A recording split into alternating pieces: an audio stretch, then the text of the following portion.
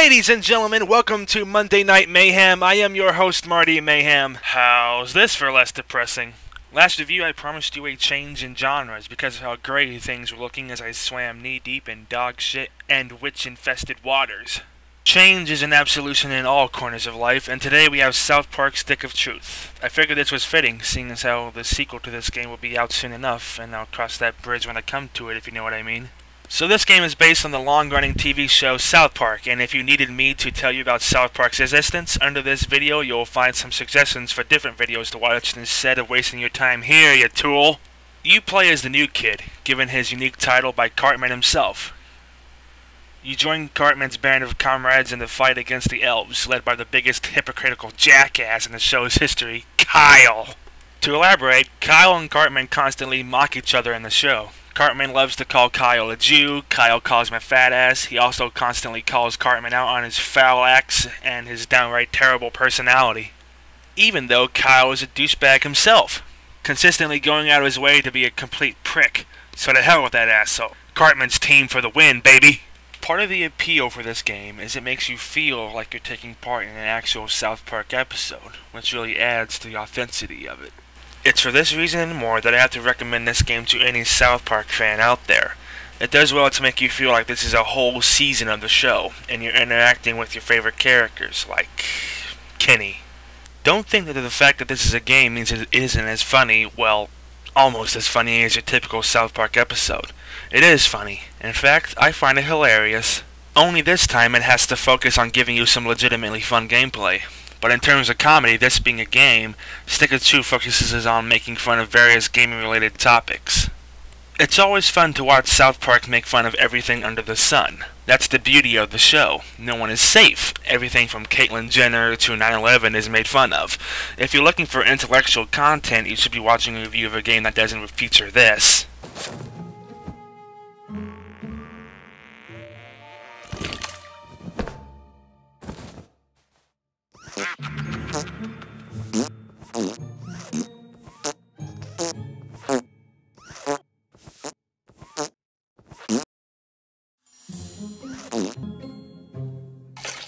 So Cartman has me fight a couple dudes, and in true RPG spirit, he figures I'm the chosen one and names me his most trusted companion, and has me do everything for him. I swear to Christ, one of these days I'm going to learn how to deal with that. But as the great Aragon said, it is not this day. So I commit myself to assuring whatever Cartman shakes his stick of truth at is gone from this earth, like the snooze of yesteryear.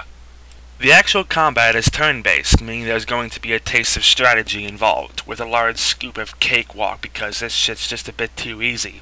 Every battle feels about the same, even when the game tries its best to throw new enemy types your way. Sure, there will be a couple of times when you find yourself in a tight spot, one wrong move spelling your end, but mostly it's gonna be easy.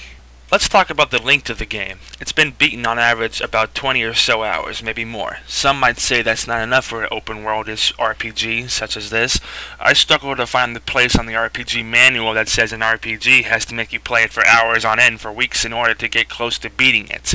20 hours is just fine for this, especially when you factor in the fact that this is a tie-in game, which isn't usually a good sign. Once you start playing it, you'll realize the runtime is more than enough to get the full experience. To be honest, I fear for the success of the next South Park game, because a sequel to this is a bit problematic.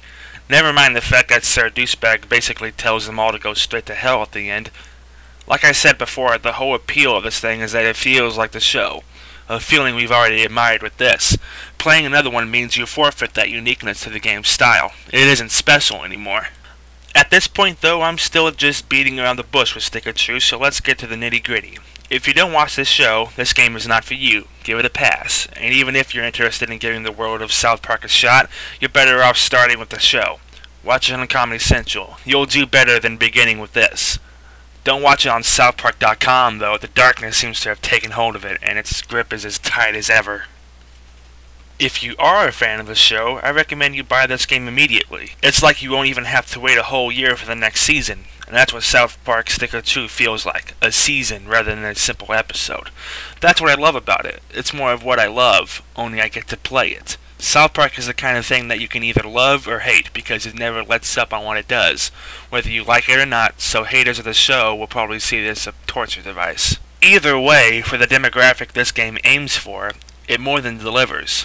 One common misconception with the show is that it's dumb, irreverent humor, made by dumb and juvenile retards. The fact is, South Park is a teacher, and it's dedicated to having real-life messages and force-feeding you those messages. The humor is in the exaggerated and absurd people and context, pointing out the absurdity of the people and things it aimed towards. It may be unintelligent humor, but its balls-to-the-wall insane humor is brought to you by intelligent, capable comedians dedicated to bringing a smile to your face, even if it has to call you everything that exists. You can say it's kind of like a masturbation of retardation, and in that respect, it excels. So that's why I think everyone who is into that sort of thing should find it in this game, as well as the series. In order to successfully be unique, we must each understand our unique features and laugh at them. So that's it for this review. This has been Monday Night Mayhem. I have been your host, Marty Mayhem, and next time I'll be reviewing something that's a long time coming, so stick around for that. If you like this video, give it a like. It's only logical. I'll see you next time as the masturbation of retardation continues. Reese's Pieces, everybody. Well, gee whiz,